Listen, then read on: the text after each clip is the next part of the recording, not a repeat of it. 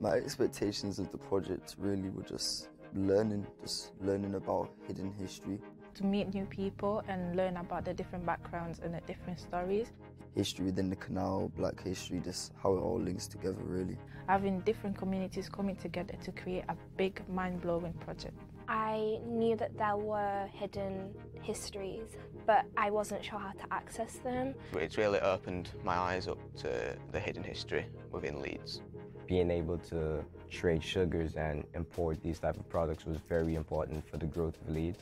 The Canal and the Leeds dock links to the transatlantic slave trade has really been eye-opening.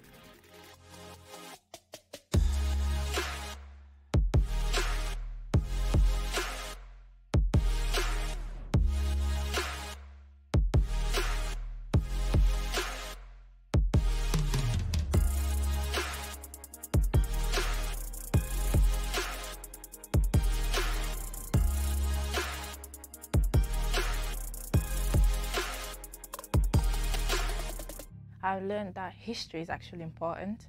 So many important things such as Equiano and David Oluwale were people that we never learned about.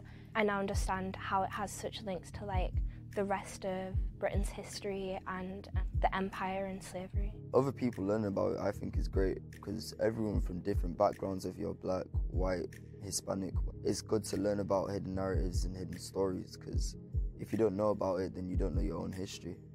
I felt really heard throughout the project. All the people around me are very inclusive. I've learned how to listen to different people's perspectives. Every single person's ideas were taken into consideration.